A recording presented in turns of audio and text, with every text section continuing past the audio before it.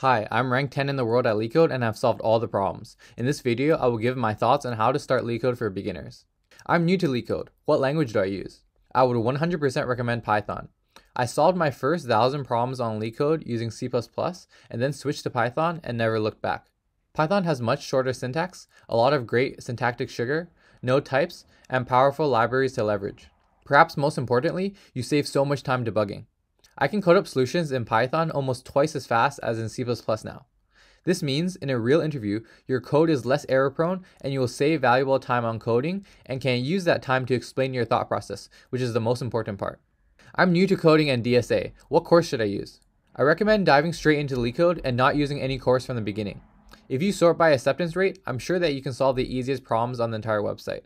When you progress to more difficult problems, you will need to learn some theory and algorithm patterns. Here, I would recommend to pick it up as you go, on the fly. When you need BFS, DFS, Dijkstra's, etc. to solve a problem, that's when you learn it, not the other way around. After all, your goal is not to be a PhD researcher in algorithm theory. Your goal is to get good at LeetCode problems to land your dream job. There are over 3,000 problems to solve. How do I pick? I recommend using a list like TopSuite 100 on topsuite.com or LeetCode 75.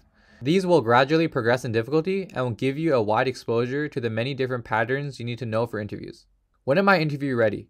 I would say everyone should have at least 100 problems solved as a bare minimum and should be able to solve around 80% of mediums comfortably, especially for new mediums you've never seen before. Obviously, I've spent way more time than this, but there is definitely diminishing returns at some point. However, I enjoy every second of LeetCoding, so I don't care about diminishing returns. Is LeetCode free?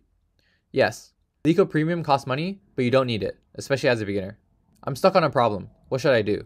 Contrary to popular advice, I would recommend looking at the solutions after only 10 minutes of no new ideas. Oftentimes for beginners, it's not that you're too stupid to solve the problem, you just aren't exposed to the way of thinking or to the patterns needed to solve the problem.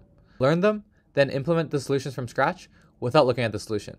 I've been LeetCoding without much improvement and want to give up. It took me almost 4 years of LeetCoding to get to where I am today.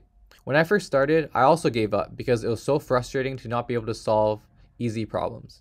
You need to dedicate yourself to LeetCode for many years to be an expert, like anything else. Remember the 10,000 hours rule. No one gets good overnight.